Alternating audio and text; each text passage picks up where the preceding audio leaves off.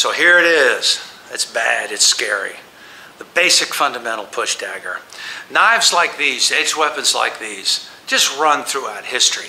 Just about any culture with an edged weapon that you go to, you're going to find some sort of push dagger that looks something like this and is carried in some further way in this manner.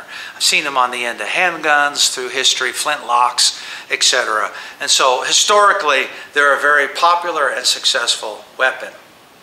What I want you to consider, though, when you use this, when you do the things that we're about to show you, legal issues. Use, as our moniker says, use only that force necessary to do what it is that you need to do, and sometimes force is necessary.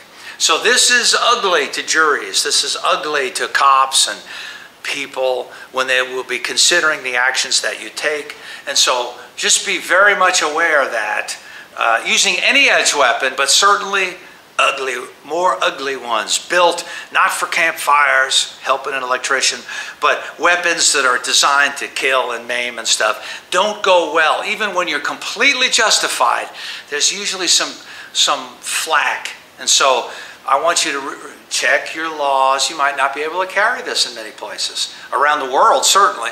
But here in the United States, check the laws and take a real good study of the use of force, not just for police, but for citizens, and decide, do you want one, and should I use it, and where? Who, what, when, where, how, and why.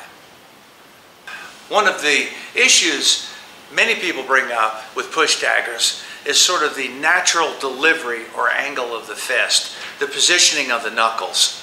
And as you can see, when you hold this type of weapon, it is not quite at the knuckle in comparison to a knuckle punch. And it exists a little bit more in the middle of the upper part of the finger. So some people fret and worry about that, and they dismiss the push dagger because of that reason, and I just don't. If it's going to be off, it's going to be off. It's the same thing with brass knuckles. They rest not quite on the knuckle, but lower on the finger. So they belittle that, but if you've ever been hit with brass knuckles, you wouldn't belittle it that much. One of the issues too about this is when you select these is the distance between the finger and the blade itself. That has something to play. It may cause the knife to shift in your hand. As also important is the inside of the grip, where it is, where it fits, and will it roll. Other people worry about throwing the hook punch and also jacking this up too. So you can see that position with the knuckles is going to be an issue. Two major positions here. We have the karate style, the top two knuckles. Some push dagger experts and people like to punch using that alignment of the top two knuckles in karate. Other people are quite content, as I am, with the middle of the hand, not worrying about those two knuckles so much because the perfect alignment's not there as it is in punching. But I seem to have a better grip on the whole thing by using the middle of the fist. To explain further how some of these knives are made, here's an example of one that really emphasizes the top two karate knuckle type punch. So here's a sheath for it, goes on your belt, can go anywhere. I'm not here to sell any of these knives, I'm just here to give you some ideas. Have an assortment of fist-held weapons, and when I define the word fist, you basically hold every knife in a fist, but when you're stabbing, it's not the configuration of a fist. And this is just really about using mostly a push dagger in some sort of fist grip. There are other weapons that operate this way. Of course, we'd like to discuss weapons where the edge of the knife comes out on the top of the fist or on the bottom of the fist. Now this is reasonable in slashing and stabbing, but here's the angle issue to me that I'd like for you all to think about. When I'm eating a steak, when mankind, since cavemen, eat steaks, what sort of shaped knife are they going to use? And what, therefore, are we so used to? And so when you have a knife with an unusual angle to it, and this is not as unusual as some of these claws, you don't want to eat a steak with a knife like this. That's kind of my own personal test, is I look at the edge, I see how curved it is, and if it's too curved, it becomes impractical to me and also requires extra training that I'm too lazy to do. So I don't want to do all that extra stuff. You see these, for example, and I just picked these up. This particular carpet or linoleum knife is $3.99 in a store that I got it. You know, and it's not 89 bucks or something else. This one is a little bit bigger, and it was $9.99. And probably in real life, and in me working cases in the past, this is the stuff that people attack you with. And I do not want to be attacked by this knife or any other curved knife. They can all kill you, but just in practicality purposes. But something, even in the Philippines, folks, they're probably going to be using tools to kill you that they function with regularly. Now, the point that I'm just trying to bring up is about the point, is that these knives are about cutting rugs and cutting linoleum with that point. And the rest of the edge doesn't seem to play as much as a regular, simple knife, a regular steak knife or a regular tactical knife, which can do so much more survival material, and whereas something like this can. So these are always low on my list. And the subject of karambit, you know, they seem to all have this ring at the end, which does help you keep the weapon, and that's a fine thing. I've even seen people call straight knives karambits because they had a ring on the end. That's technically not correct. But the ring on the end and flipping it around and stuff is just something, you know, I'm not interested in doing. It's just unnecessary, requires more training and more work.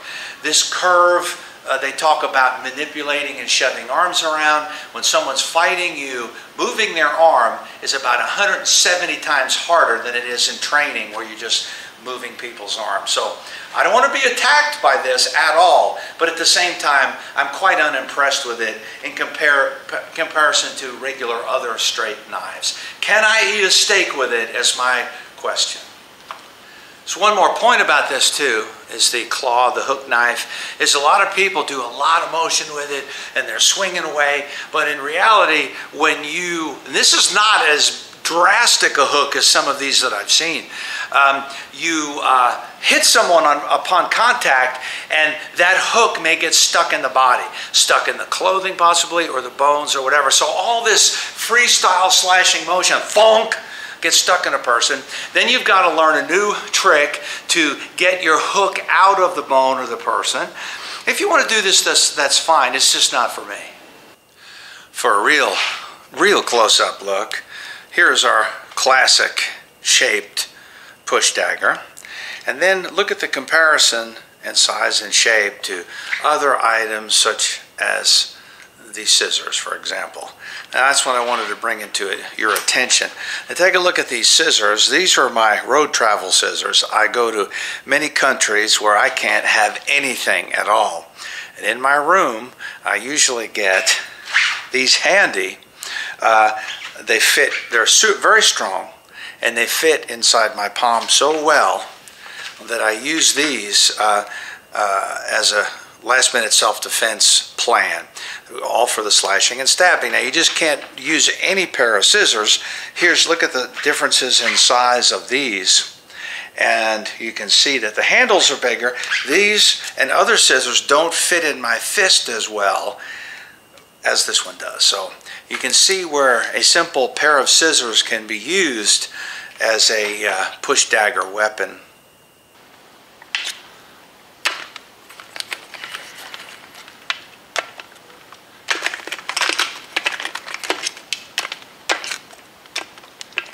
In some lethal targets, we have our classic lethal attacks. You've got the commandos referring to the skull as the honeycomb. You have the entry through the eyeball that hopefully, remember this is not as big as a traditional knife or some of the knives you might carry, so traveling up into the good part of the brain may be challenging, you know. But you have a big hole here, you have a big hole that's here, you've got these nostril holes that can get in deep and do something. Lethal-wise, some people talk about going through the skull. That's always difficult and challenging. A lot of times it skips and goes around through the scalp. They talk about the temple. A good hard shot to the temple may produce that brain entry if it's possible. And of course, this width is not conducive to an ear entry necessarily. But the old commandos would like to come into the ear if they could. Discussing the throat, of course, we had the slash of this and the stab of this anywhere here on the throat. And you won't probably have that long blade problem of it getting jammed up in the backbone. We also have access to the heart. Fundamentally, the equation is you attack the heart through the rib cage, from below the rib cage, or above the rib cage. But you can see the general structure of the ribs that you have to worry about, and where the sternum is, where the heart is located, not up here, but more down here. And based on the size of the person, will this style knife get into that spot? And how will it enter, penetrate, and so forth of the rib cage? And you have all the major bloodlines that you need to attack. Hopefully, you know where those are. You also have that armpit destruction area, the pelvis destruction area, all the main bloodlines. Major stabs in those. And of course, we know forensic specialists always tell us that stabbing produces more fatalities. But of course, slashing can too. And as you will see, we have tremendous slash capability with this. But you hit those main bloodlines with a good deep slash. Remember, you're fighting the person both ways. You're fighting them till they pass out. Should your push dagger get stuck inside the bone of someone, and there's actually a few stories where knives have been stuck by suction in other parts of the body, but I think you could overcome that much more easily than if you got stuck in the bone. Here's a shoulder blade. Shoulder blades come in various shapes and sizes. Take a look at any one of my books. You can see they're different thicknesses, like people are different shapes and sizes. But they're the old school way, whether you have a push dagger of some sort or a regular knife, is if it goes in, the three ways. You twist it on the way in, you twist it while it's in, you twist it on the way out. Well, that's all one big motion. So you can twist the blade. You twist at the wrist, wrist and elbow, and then the wrist, the whole thing right up to the shoulder. Should be able to crank this out for you should it get stuck in there. And they will get stuck, and sometimes deeper than you can handle with what we're just talking about. So that is a solution when you do try to stab and you get stuck in some bone.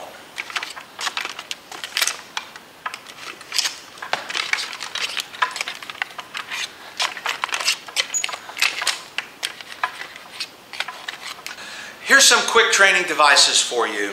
This, of course, is, you could get this through metal detectors if you care to. These are really not a training device. You can get them that are dull, but these are pretty hard to work out with.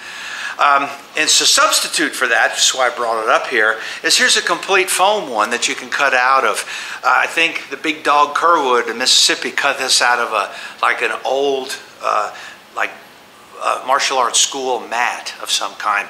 This is very good to train with. Still a problem in the eyeball at the end, but they're very soft. And then I use these too, which is nothing but like a PVC T pipe with some cut-off rubber, so that I can teach a group of students more safely this material.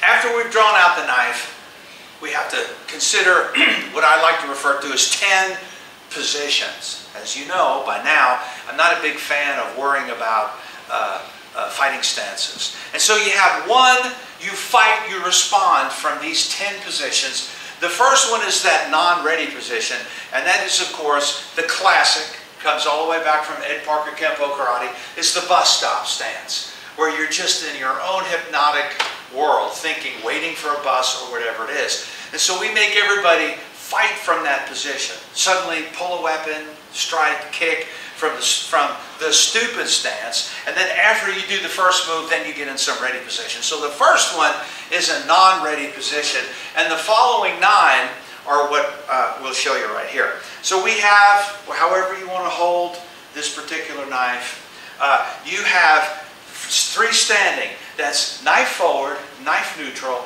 and then knife back. If you disarm a person or fighting an unarmed person, knife back is pretty smart.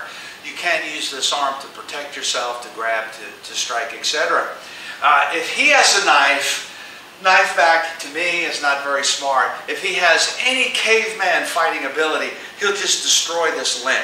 Your thumb will hit the ground, your finger will hit the deck, you'll start bleeding. So I'm not a proponent of this in an armed confrontation, but still, no matter what, you will be moving through these 3 positions in any kind of fight. You have knife forward, knife neutral, and knife back. So now, the next 3 are knee-high positions. This knee could be up, the other knee could be up, the 2 knees could be down, it doesn't really matter. We are fighting people who are over us. We are fighting people who are equal to us in this knee-high position. For whatever reason that is. He could have fallen with me, etc.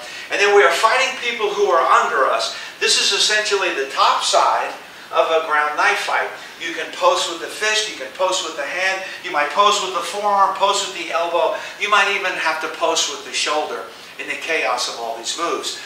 But these are the 3 knee-high positions.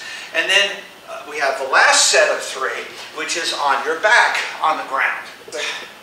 You can fight someone in this full range of problem right here. You know, you lean over to the left side, you fight someone on the left side, not just right here, but really where this picks up from the being on your back, anywhere right here. And then you fight people from the right side, not just right here, but from this area right here. So these are the big 9 ready positions, universal to all our courses. Everybody learns from the beginning.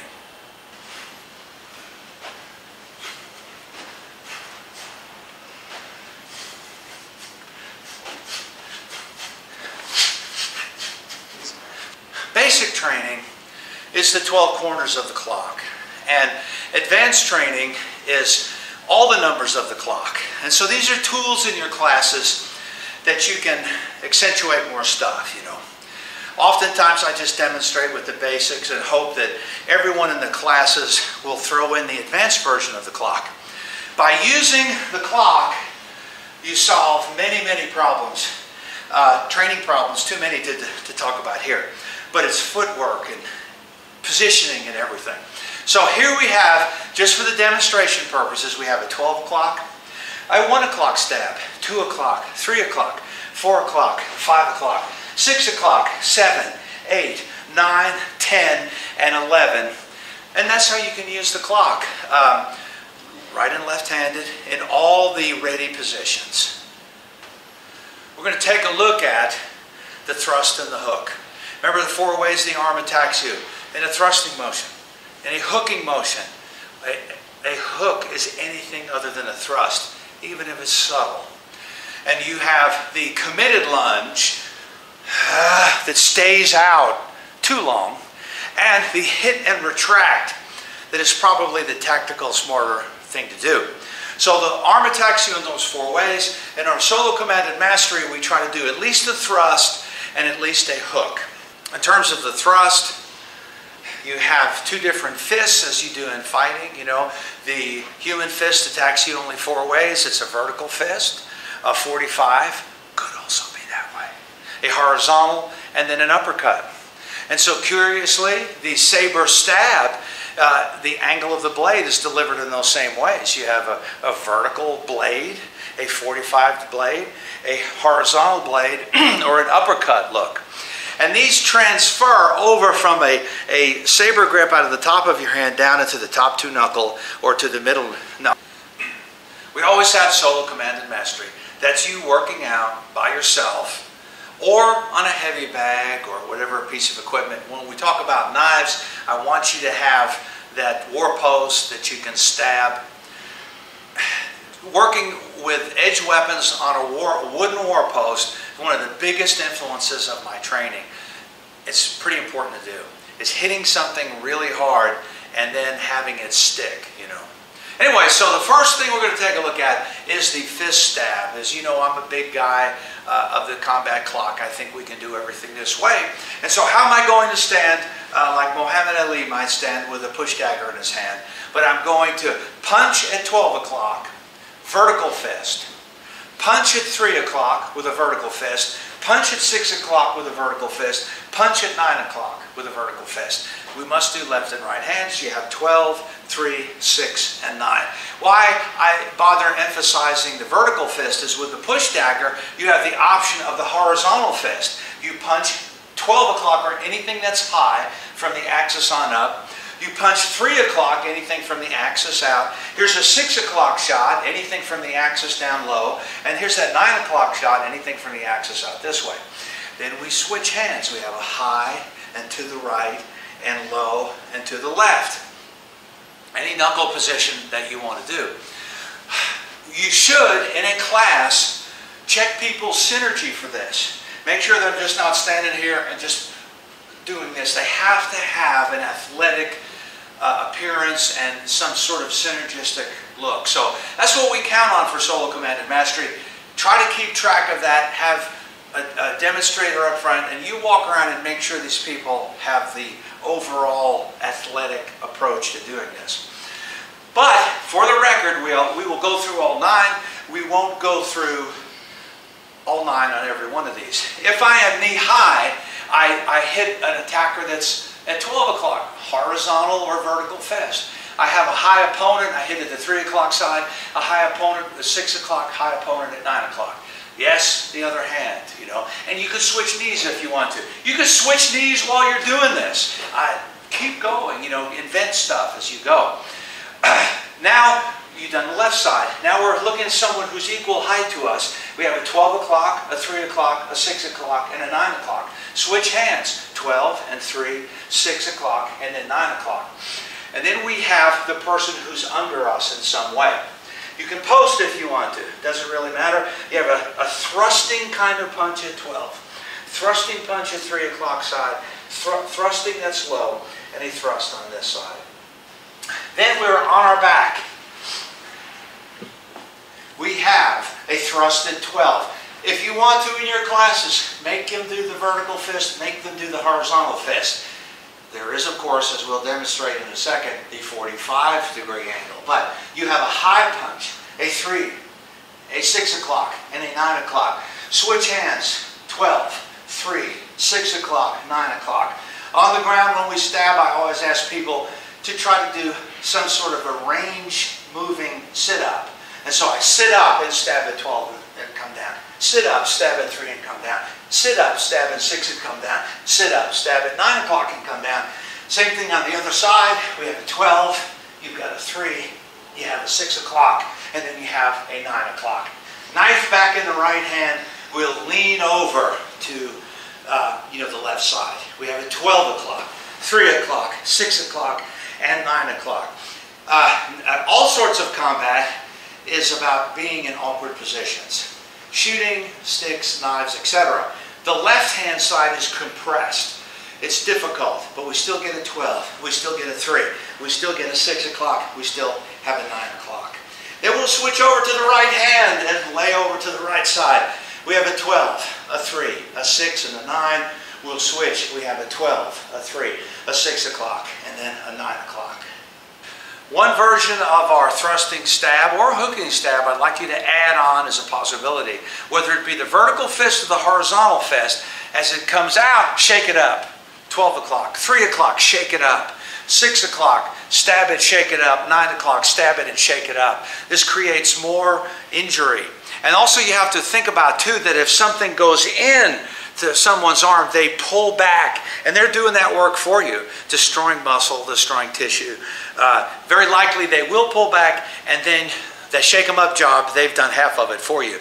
But just consider not just the stab in and out, but if it's appropriate, stab, shake it up. Stab it, shake it up. Stab it, shake it up. Stab it, and shake up the knife. As far as hooks are concerned, athletic position. How would Muhammad Ali stand if he had a push dagger in his hand? Think about basketball, soccer, football, those types of ready positions. And so we are going to have a hook stab from above at 12 o'clock, a hooking stab from 3 o'clock or anything on the right side, a hook that comes up from 6 o'clock, and a hook that comes in from 9 o'clock. This, of course, starts to resemble a back fist, but you have to really accentuate those knuckles. You remember the old school back fist is this postage stamp area of knuckles strikes here. You really have to position that knife to get that hook. Right-handed and left-handed, the hook from above, the hook from the right side, the hook from below, and the hook from the 9 o'clock side.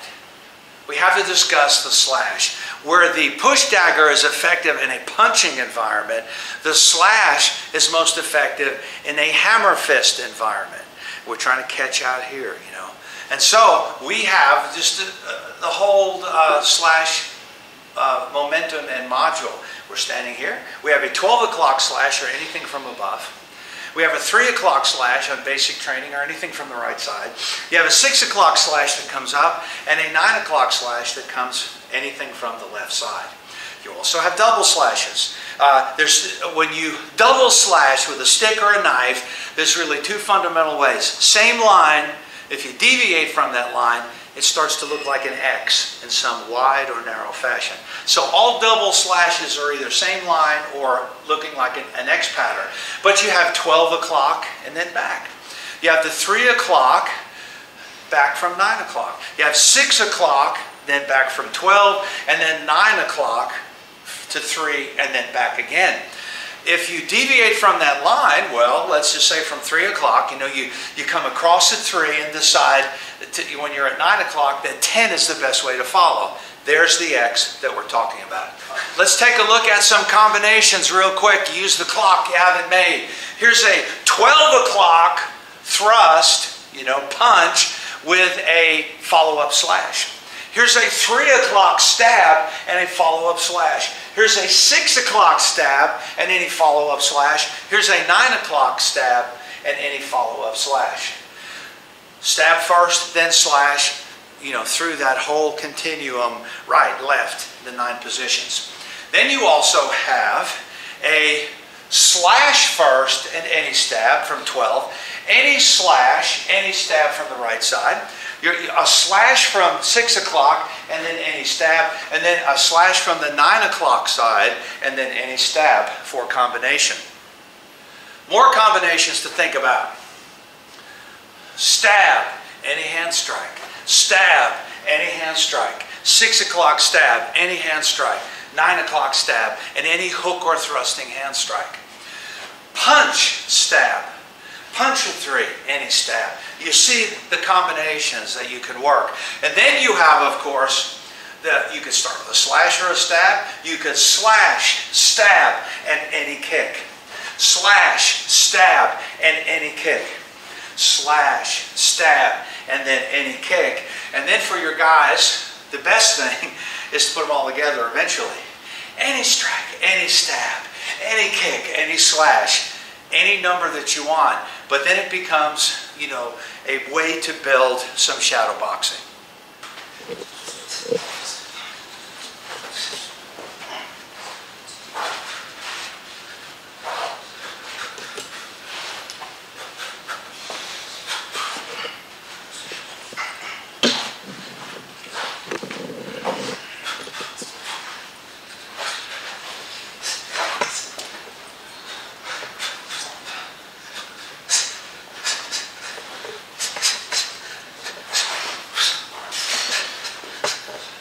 One more thing I usually add to a lot of this program is just something that I thought of years ago, nicknamed chain of command drill, thinking of a big giant heavy chain in front of you and trying to stab inside the links of these chains. It's an elevation drill, basically. And fundamentally, like so much of the push dagger material, is like bare knuckle boxing. And so you have, of course, the jab, the cross, the hook, the uppercut, and you step forward and you have a descending overhand. Then you're in this lead for this jab, this cross, this hook, this uppercut, and the descending overhand. And this has been around the martial arts for, as far as I'm concerned, when I first learned it was in the 1980s. And basically, you just get better at those 5 things. You spend your whole life getting better at those 5 things, let's say if you're a boxer. But then I just started to wonder, what if I put a knife in the hand of this drill? And if you leave boxing and punch illegal targets, you need these other elevations. And so this is why I'm just going to show this here, and I'll slightly angle this. Now, if you could do this with 2 knives and kind of cover ground, or when you switch leads, you're going to cover both sides anyway. But you have that jab, you have that cross, you have this hook.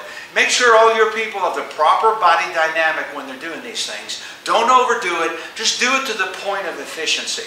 And then you have this uppercut. You step off and you have the descending overhand, which has become popular again. It kind of disappeared for a while, but it's become popular again. So now I'm in this lead. So that knife gets to jab, cross, hook, uppercut, step off, and a descending overhand. So that's the big, simple, basic one. But let's just talk about these 3 elevations, and I'll do it with a knife in my hand. Really, from that jab position, you have a high target, a middle height target to punch low, and a low target, which is illegal in sports, but it's the old karate groin or lower intestine shot, and so of course that stab down there. So you have 3 elevations at each one of these. You have high, medium, and low. I'll just put this in the cross hand to save time. You have a high cross, you have a medium target cross, and then a low target cross. I'll put this knife back in here for the hook. You have a high hook target, a medium hook target, and any low hooking target. Put this back here for the uppercut. You have the high target, which could be under the chin or somewhere around the throat, a medium target, maybe somewhere under the rib cage, and then a low target, the groin, the lower intestines. Then we'll switch back to here for the descending overhand. I step off. You descend with a high target, a medium height target, and a low target. And that's what I call, this chain of command drill. And it's in our books. You can see it certainly in the knife book. Imagine a big, thick naval yard chain and the 3, 4, 5 links that are in front of you here that relate. And you're just hitting you're stabbing inside the high link, stabbing inside the middle, and stabbing inside the low. And by doing these 3 elevations, I think it just adds more depth to your training. He's got that soft push dagger that I showed you so that it doesn't destroy your equipment. And look at all the different equipment pieces you can use here. This square one, this classic round one. You have a tie pad. You can use all of these. Just remember to do it responsibly. Essentially he's working off that dot. And all these gear, these pads and stuff may have the manufacturer's name in the center. Hide the dot for as long as possible. If you leave it out, he's supposed to hit it multiple times. But if you're going to feed it and don't confuse him, with unprofessional feeding. And so here I am, he's just going to feed. The faster you pull the knife away, see, he didn't have contact that time. He'll get pissed. He'll be faster the next time that he missed that. Here's a hook to here. Here's a hook to here. There's an elevation drill that you might use, and we'll just go through it slowly. I feed him maybe just 4 targets. It doesn't really matter. He knows it's a 3 elevation drill, so what I'm going to do is kick him in the knee and he falls down. And then I feed him from here, and he has to do it this way. And then I kick him in the knee and he lands on the ground, and then I give him the same sort of feeds. It's a 3 elevation drill with a focus mitt. For the slash, this takes a little work. We'll just do the slash without the stab in a second. I give him this, and I find that the push dagger is so short that he has to work to get a slash across the stick. You listen for the sound. And so it's tough to develop for the person to get in close enough to make that contact. So it's important to get that slashing skill in there. And so then you have the various combinations. Slash and stab. Stab and any slash. Slash and stab. And you mix it up, of course. After he knows it, you take a kick at him. You just do stuff. Then you can enter this into the 3 elevation drill. You have the high, and he slashes. You kick him. He lands on his knee. Stab, slash, stab, slash, stab, and slash. You'll kick him again. He lands down. Stab, slash, stab, slash.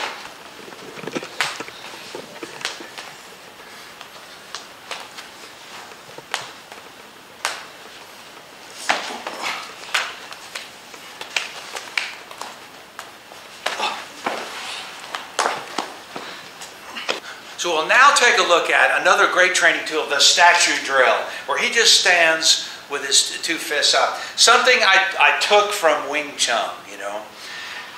And this acclimates people to the target acquisition. It acclimates them to placing their weapon and putting it on a person. And it's beneficial, I think. It gives them lots of ideas. And so, technically speaking, you deal with problems here, you deal with problems here, you deal with problems here, you deal with problems here, you deal with problems here, here, and then here. That's the full spectrum. We've talked about this before. However, I often don't do the split and just do outside, inside, inside, outside.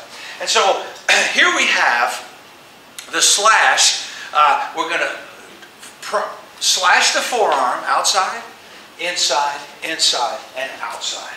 Now, you know, I picked up from the Philippines a 3-slash method where they seem to worry about slashing the forearm, slashing the upper arm, slashing the throat. So you can next assign them biceps cut, bicep slash, bicep slash, bicep slash, and then you can assign them throat outside, throat inside, and throat outside. Positioning, target acquisition, you've got to get it in your head. The statue drill is a great way to do it. Then you also have stabbing these 3 targets. You might be out here, and if you don't stab the forearm in training, it doesn't become part of your repertoire. And if you never see the curveball, you'll never hit the curveball. So we have a forearm stab, forearm stab, forearm stab, forearm stab. Working up, bicep stab. I'm stabbing the bicep because I can't stab closer. It's there, I'm getting it. And you have throat stab. Oh, that's a good one. Throat stab, and on the outside, throat stab. These are great ways to acclimate yourself to this. Do it left-handed and right-handed, and get a student used to touching a body with the weapon in these critical spots. Out of fashion for numerous years in edge weapons, and now back in fashion, is the armpit stab. And I have this real knife here, so I'm not going to do much with it. It's the cold steel model. But this is a very tender place to shove a knife up. It gets some major blood vessels, and if you will add some shake to it, it can really destroy use of the limb, but also be a very grievous injury. And so it's back, it's popular now, this armpit. That is a pretty bad disabling attack here. We always show the vertical fist blast in anytime we are thrusting motion, certainly with a knife. He punches at me, I palm. I backhand, but I'm using the push dagger for the contact. And yes, you know what they do when they're cool. Let me just use this one for a second. When they make that contact, they don't just, they want to get a cut in there. So just something to think about when you're making that contact. But here we have a palm, a backhand knife, a palm, and he does basically these same 3 things. And this is a classic under many, many names. A vertical fist blast, a horizontal blast, you know, many, many different names. But it is nothing but a palm. A backhand, essentially, contacting with the knife. The palm goes on the elbow to control the arm. Without any hesitation, no drawback, this goes forward. And then he does this to me. Since his hand is still moving this out of the way, here comes his knife at my face. I have no choice but to palm, backhand, palm, palm, backhand, palm. A classical person would not use the backhand, but use that, because we worry about the withdrawal, which could cut these blood vessels. And so you'll see often this serving here and like that. And then faster guys just do that. Here's a version of the statue drill that you can use to sort of prime the pump for that vertical fist blast drill. You have palm, backhand, palm, stab. This set works over here. Palm, backhand, palm, stab. So you see that pattern's here, that pattern is here. Then if you want to try to do the other side, you have to alter it a bit. Palm, backhand, palm, stab. And that works over here. Palm, backhand, palm, and stab. That works this side and then this side.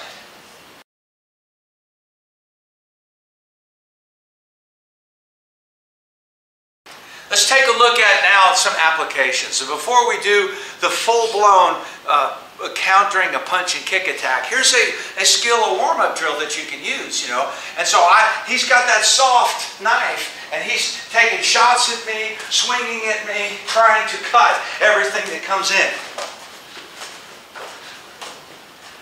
And then you could come in to do some finishing stab or move or takedown.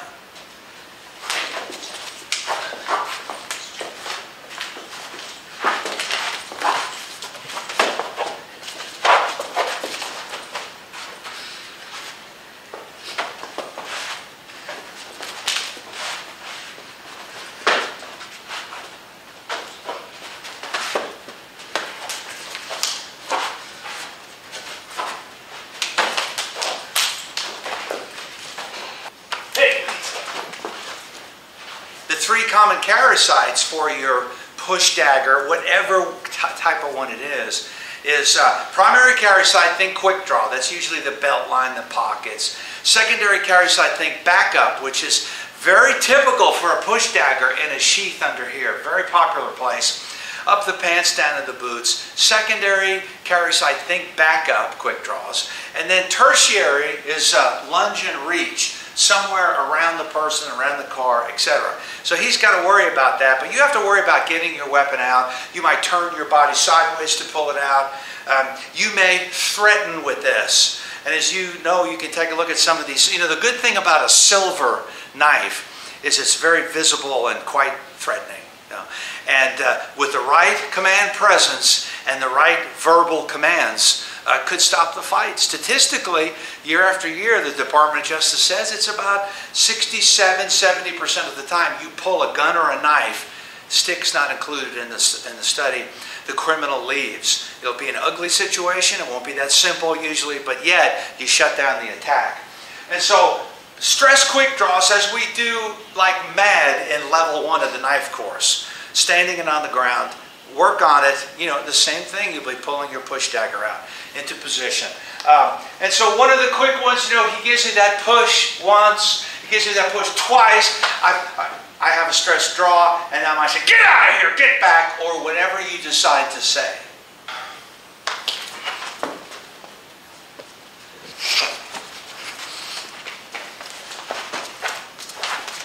Many law enforcement people or otherwise will carry a knife that resembles this. This goes inside your pants, inside your police belt. There are sort of catches here to keep it there. And under stress, you pull this out. And this is an acceptable way. They carry it in different positions, but it's a stress quick draw. You might say, if it's a visible one in your pistol belt, it's a primary carry site. If it's under stuff, it's a secondary carry site. So we have a problem here where our hero is grabbed from behind with this sort of bad choke of some type.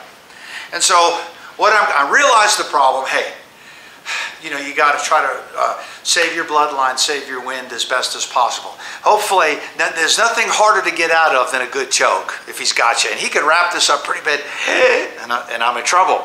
But if this knife is quick accessible, I can take it out. The big mistake, which is why I want to bring this, is people have a propensity to stab the arm that's choking you. Now, if he's moving me around, I could stab myself very easily. And so what I'd like to suggest that you do is take this out and stab him in the thigh.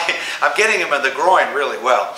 Usually they will release the grip. You can get out and continue to do whatever you need to do till it's over.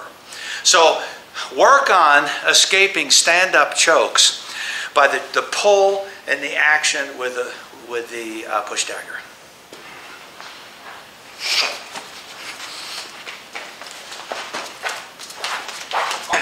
One of the popular places to carry the folding knife even is what we used to just call the pelvis carry, but now newer young guys in the rat race for cool names have called it the appendix carry.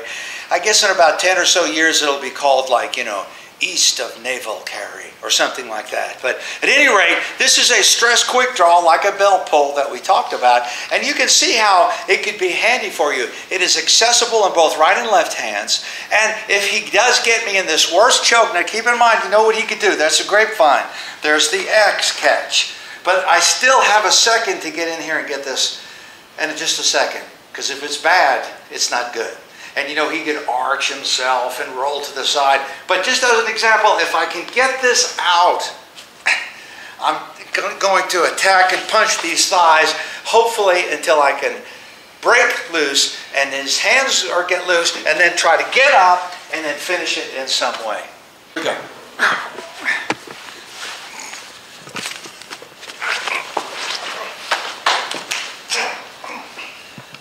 Very, very common. State laws around the United States of America are beginning to identify the difference between a blood choke and a wind choke. A wind choke is more because you could damage the windpipe. And so there's 150 different things to do here, you know. Get a couple of favorites, but today is Push Dagger Day. And so he's got me, and I'm going to reach. I decide, due to the circumstances, the situation, I'm not going to clock him. He may be 10 times, he may be Brock Lesnar.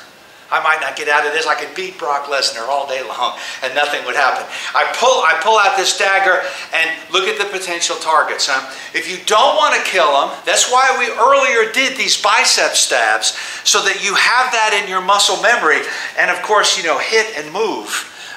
If we stick this in, it's possible he may retract, doing more damage as he does so. This is just basic, any kind of knife stuff, you know. So he's got you here. I pulled out that knife from that quick draw spot, maybe even from under here. And you can go lethal or less than lethal.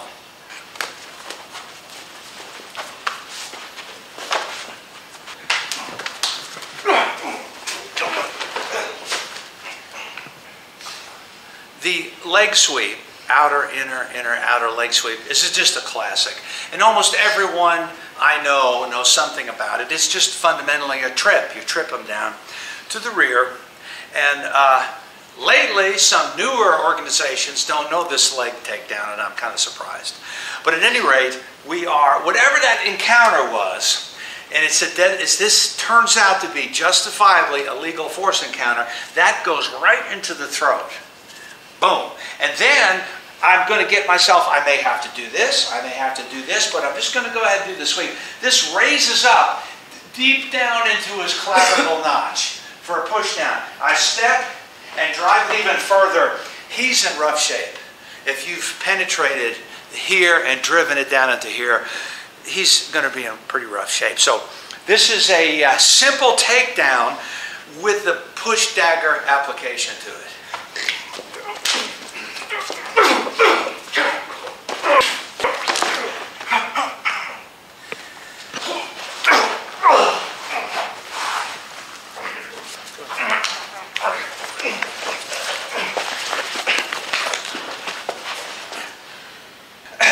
Next one, just as a demonstration, because people land here all the time.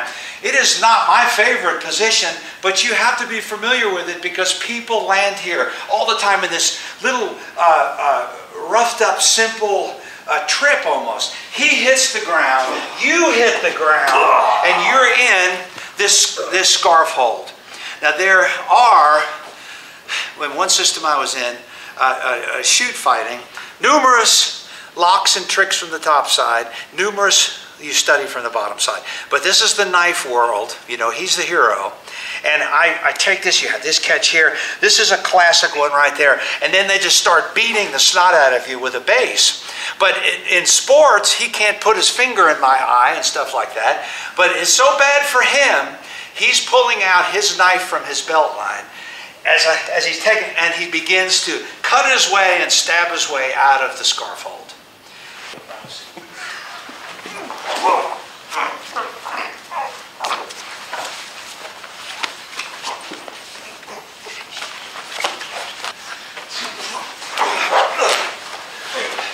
So keep exploring, grappling, standing it on the ground with acquiring a distress quick draw and using the push dagger. The push dagger versus the stick. Man. First of all, you have to go through, we have unarmed versus the stick, and a series and a training progression to learn from there. And you hope that the stick attacker's an ignorant thug who takes big Babe Ruth swings at you, that you survive or he misses, you know. But if he comes in, you've got, if you're in stick range, ow, it's terrible, you know. So you have to be out of stick range, or you have to be in to try to catch his over-chambering on both sides.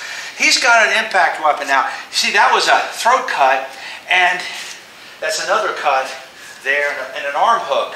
So you have to play with this. Just play with it, have a guy attack you with a stick, draw out your training dagger, and just see what's there for you and get used to it. I'm telling you that if you just practice that freestyle for about 30 minutes, 35 minutes, make a commitment, 45 minutes, you will become savvy about doing this. And so just mix it up. Get in there as fast as you can, maybe wear some stuff and mix it up. So now we have the push dagger versus the handgun, which of course is horrible. But we use it in terms of the subject matter, in terms of interrupting quick draws, and like that. The gun is out, it's kind of too late for the knife, more or less, unless he turns away to get somebody else and you can pull it and slash his weapon-bearing limb or something. But what I really want to discuss real briefly here is the fascination of using the dagger for pistol retention. And many people carry the knife in their police belt or their belt for that specific reason. And at one time I had a giant module of using the tactical folder for handgun retention. And then my friend, who's a very smart gun guy and cop up in New England, Ralph Morose, cornered me and said, you know, you don't really need that knife. And plus, how many times have you seen people stabbed and slashed multiple times with no effect at all? This is a good point. And so we started working out. He hosted me for a seminar up there. We started doing some stuff, and he convinced me that here's your tactical folder right here. Always opens, you'll never drop it. And anytime anybody goes for your gun and he's got a grab of it in some way, open up your tactical folder and destroy his vision. You won't drop this, and you have lots of experience opening this under stress. And so go for that, and it really is quite an effective thing. Maul that face, stick your fingers in it as deeply as possible in his eyes. It's a lethal force situation. We know statistically, certainly police officers who lose their pistols are shot with their own gun. We don't have statistics on this in terms of citizens, but there's a parallel. You should be scared when the bad guy beats the snot out of you and takes your gun. That's another thing too. A lot of times they just don't go for your gun. They're whooping on you in the process.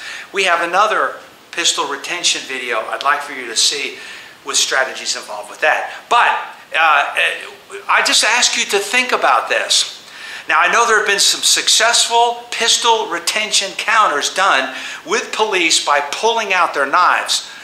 It's happened, but it's risky to me.